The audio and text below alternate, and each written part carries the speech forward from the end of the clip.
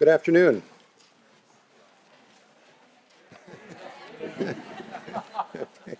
I'm Chris Plowe. I'm the director of the Duke Global Health Institute, and I'm delighted to welcome you to the commencement ceremony honoring our 2018 graduates of the Global Health major.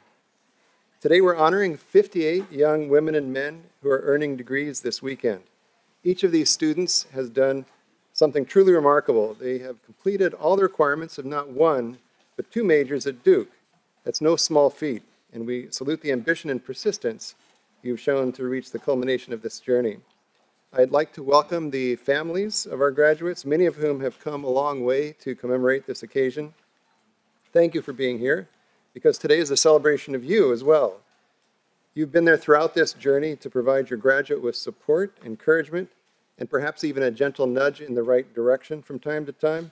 And if your graduate forgot to say thank you for those well-intentioned questions and reminders, let me say it now on their behalf. Thank you for all that you have done to help your graduates reach this goal.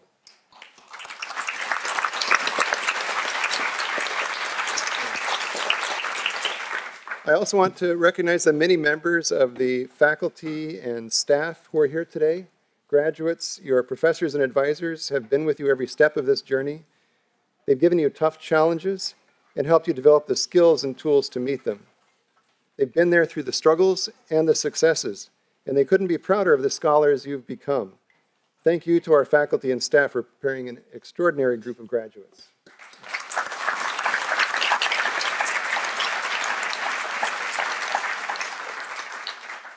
And I want to make a very special thanks to the education staff who work tirelessly to support our students every day. Laura Bai, Sarah Martin, Lisa McKean, Steve Bergman, and Elisa Helferty. You're appreciated more than you can imagine. We couldn't do this without you. Thank you.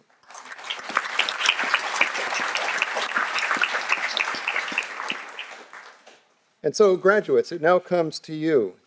Your families and professors stand proudly beside you. But it's you who did all the hard work. You wrote the papers, performed the research, you took the exams, completed your capstone project. And because you did all this, you can now call yourself a graduate of Duke University. Congratulations on everything that you've accomplished.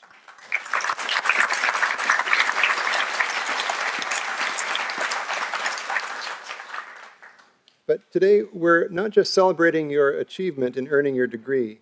We also look forward with eager anticipation to the bright futures that lie ahead of each of you. You chose to study global health because you have a desire to make a difference in the world, to create health equity, and to seek social justice. We hope that we've given you the knowledge and the tools that you'll find useful in doing that. But at the same time, we recognize that there's no way in the course of your 4 years that we could teach you everything you'll need to know about the world and the health of its citizens. And so I hope we've given you something more. I hope we've taught you how to continue your education, not just as you launch your next adventure, but throughout your lives. And at the commencement ceremony this morning for the Masters of Science in Global Health graduates, the commencement speaker, Shash Bandara, spoke with passion and eloquence about the empathy, including empathy for those we don't know and even fear, that's a core value of global health. And so I hope that we've helped you to find within yourselves the empathy to identify with the condition of others that you meet, and the passion to pursue the change you want to see in the world, whether you go on to work directly in the field of global health or take your global health skills and values and apply them in other fields. I hope that we have given you the insight to ask good questions and the humility to know that the best path to answers may come from the people whom you seek to help. I hope we've shown you that seeking out and nurturing diversity in your community is not just a goal, but an essential ingredient of effective leadership. You now have the knowledge and the technical skills to make a difference in the lives of the communities that you work with. But more than that, you have your humanity. You've shown yourselves to be curious, passionate, and committed to social justice. And as you move on to your next adventures, I hope you'll stay true to these values and nurture them in others. And if you do, I promise the world will feel the impact of your work. But enough from me. We have a full program this afternoon, including reflections from your professors and one of your peers on the journey you've all shared. And please also join us at a reception in the atrium immediately after the ceremony. Also, and all the pictures we'll be taking today will be available online to download. And now to share more about this extraordinary class, please join me in welcoming the Director of our Undergraduate Studies for the Duke Global Health Institute, David Toole.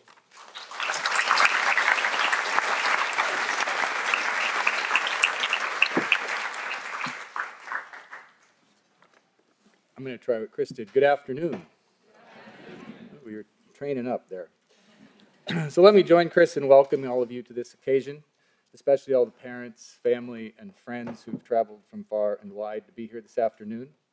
But also, of course, you graduates, the 55 of you who are graduating with a major in global health, and the 3 of you who are Program 2 students. For those of you who don't know, Program 2 is a program at Duke where students can create their own major, and 3 of them are joining us today because they anchored that self-designed major in global health.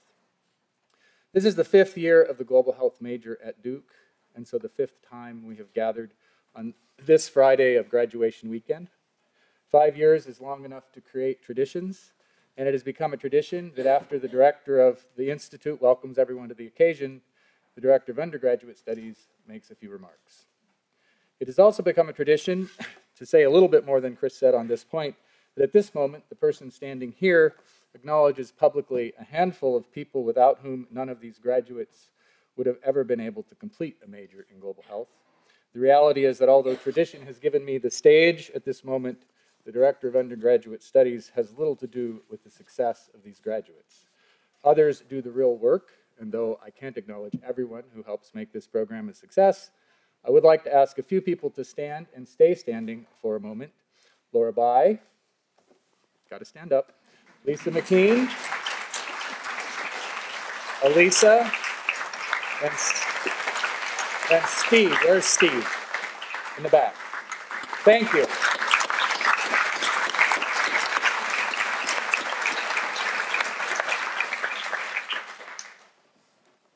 And so here I stand for the 3rd time. I have to confess that although I've been teaching for 26 years, I still dread public speaking. And knowing every year for the past 3 years that at the end of the year I was going to have to stand here and have something to say to the graduates and their families and friends, even if only briefly, has always created anxiety. I've often found myself thinking of what I might say as early as September or October, hoping that a source of inspiration, a muse of some kind, would speak to me earlier rather than later.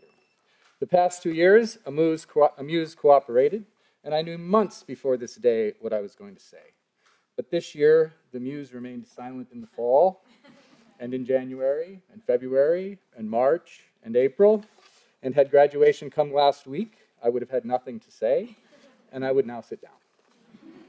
A few minutes from now, you may conclude that such an outcome would have been preferable, but in fact, a few days ago, an inspiration arrived, a muse showed up, in an administrative meeting, of all places, and now I have something to say. And I want to begin by calling attention to the uniqueness of this group of graduates. The 55 graduates here this afternoon bring the total number of majors who've graduated from the program to 198, which is remarkable when you consider that just 10 years ago, in the spring of 2008, you would have been unable to find a single student at any university or college in the country graduating with a major in global health. In 2008, these graduates were in 6th grade, on the front end of middle school, and they could not have been planning to major in global health because no such thing existed. And yet here they are. Now we're one of 12 universities offering this major. Undergraduate education in global health is growing in popularity at universities around the country. But these graduates are joining a small and unique set. They will now make up almost 1/3 of all the people who have graduated with a major in global health from Duke. And we are the only program in the country that requires students to pair global health with a co-equal major chosen from among any of the other 52 majors available at the university.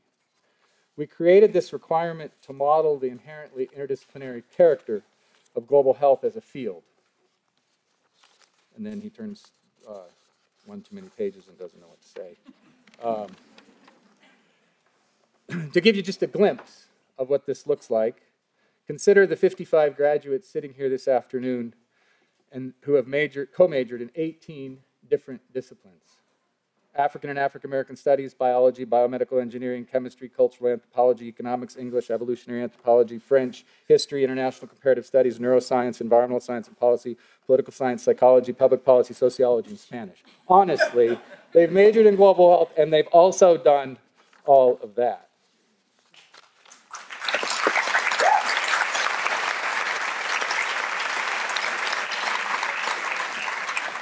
The question that looms for this diverse and adventurous group of students is, what now?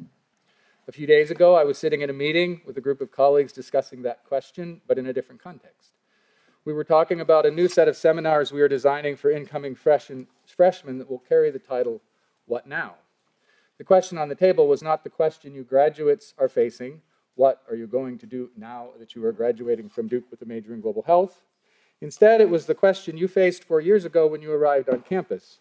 What now? Now that you are one of 1,700 plus students matriculating at Duke instead of one of the more than 30,000 students who received a rejection letter.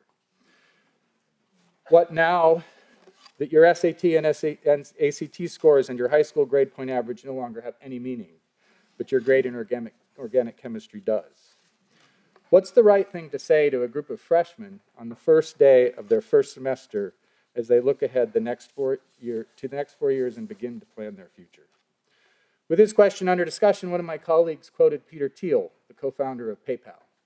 It was just a single sentence, but I knew immediately upon hearing it that the inspiration had arrived, the muse had spoken, and now I would have something to say to all of you when the time arrived. And so when the meeting ended, I went straight to my computer, typed the quote and the name Peter Toole into Google, and landed on a commencement address that Mr. Toole gave to students at Hamilton College in 2016. Here is a part of what he said. This is not what I set out to do when I began my career. When I was sitting where you are, I would have told you I wanted to be a lawyer. I didn't really know what lawyers do all day, but I knew that they had to go to law school, and school was familiar. I had been competitively tracked from middle school to high school to college, and by going straight to law school, I knew I would be competing at the same kinds of tests I'd been taking since I was a kid, but I could tell everyone that I was now doing it for the sake of becoming a professional adult. I did well enough in law school to be hired by a big New York law firm. As I was leaving the law firm, I got an interview for a Supreme Court clerkship. This is the sort of top prize you can get as a lawyer. It was the absolute last stage of the competition, but I lost. I was totally devastated. It seemed like the end of the world. Later, I understood that if I hadn't lost that last competition, I never would have left the track laid down since middle school. I wouldn't have moved to California and co-founded PayPal. I wouldn't have done anything new. Looking back at my ambition to become a lawyer, it looks less like a plan for the future and more like an alibi for the present. It was a way to explain to anyone who would ask, to my parents, to my peers, and most of all to myself, that there was no need to worry. I was perfectly on track. It looked less like a plan for the future and more like an alibi for the present. Those are the words I heard in a meeting just a few days ago, and I thought immediately of all of you, especially you parents and you graduates. Speaking from experience, I know that parents can often put undue pressure on their children, which causes children to create alibis instead of planning for the future. Even more, graduates who have been competitively tracked to institutions like Duke since middle school are all too good at putting undue pressures on themselves, which I take to be the moral of the story that Peter Toole tells. When he was sitting where you are, he was not planning for his future, but creating an alibi for the present that would end up trapping him for the next 10 years. And so, graduates, what now? Whenever you find yourself facing that question, which I expect will be often in the next few days, consider that there is some evidence that you are not sitting where Peter Toole was because you majored in global health. When you were in middle school, no matter how good you were already becoming at taking tests, there was no track to jump on that could have led you here. And when you arrived on campus in 2014, there was not so much a track to jump on as a faint path to follow. At that point, only 10 students had majored in global health, and they were grandfathered in as seniors. When you arrived, no sophomores had yet declared global health as their major. Unlike Peter Toole, when he was sitting where you are, you have already jumped off established tracks and tried something new. A few of you are Program 2 students, and the major you designed, it didn't exist until you created it. The rest of you decided to major in global health at Duke when no one yet had graduated from the program as part of a 4-year plan. And so, graduates, here's to your plans for the future, and also to your alibis. You may still need them for your parents and your peers, just don't use them on yourself. And having imparted that advice, I would ask everyone to join me in congratulating the class of 2018.